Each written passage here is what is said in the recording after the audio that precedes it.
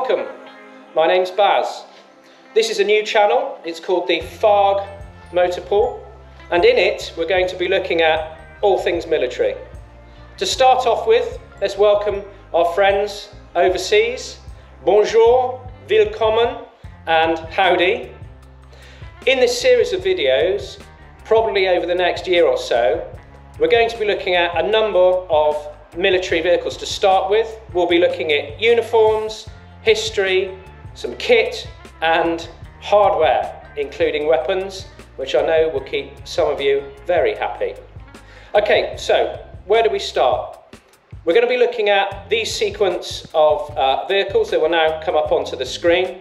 So primarily we'll start with looking at the Hotchkiss M201. We'll then move on to the Panhard AML13. Then we have the Panhard AML19. We will have the AMX13 105, the AMX VTT, and lastly we will be showing the ongoing restoration of the AMX13 105 Obus, which is a self-propelled gun. In there as well in the mix, we're going to have a look at weapons, semi-automatic and heavy guns as well.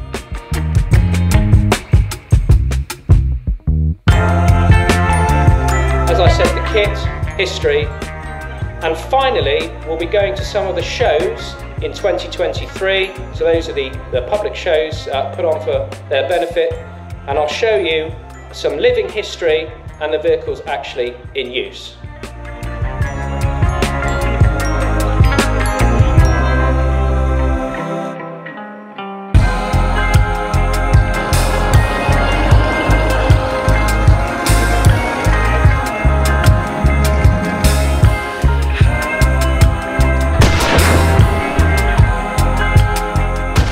Okay, so for now, a little taster. Let's have a look over here, see what we've got.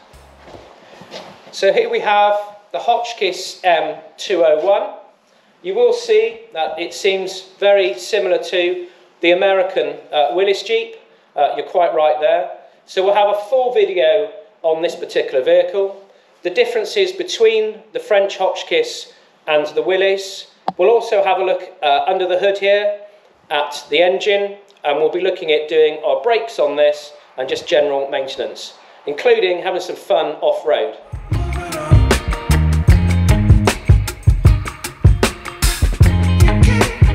Next, down here, we have the AA-52. So this is the light machine gun in current use by the French forces. So we'll look at the development of this, how it comes apart, how it works, and how these are mounted onto different vehicles. Okay, over here, that's it, up we go. Over here we have the Panhard AML90. So this is a 90mm gun that we've got here. Again, we're going to look at the story of where did this come from, how did we get it into the UK where we're based, what restoration we've had to do on it, and most importantly, the ongoing maintenance to keep this on the road. You will see this vehicle and the one over there, and including this weapon, at the various shows in and around the UK this year, and we'll be making videos so you can see those if you're unable to attend in person. Okay. Sorry, my cameraman, Ollie, what was that? Something for me. Okay, what was, all right. A message, a very important one. Oh yeah, subscribe please, so we can make more of this content. Hi, a couple of more things to add. There's some more vehicles on that list now. We've got the Peugeot P4. We're going to be having a look at the Renault light utility truck, and also there's going to be a big reveal in a couple of months where we're bringing a very large and rare piece of armour into the UK. It doesn't exist in any other collections, You probably wouldn't have seen it on any other channels, so subscribe, hitting that button, and then you'll know when it's for you to view. Thanks very much for your time. Ta-ta for now. Hello, Baz here again.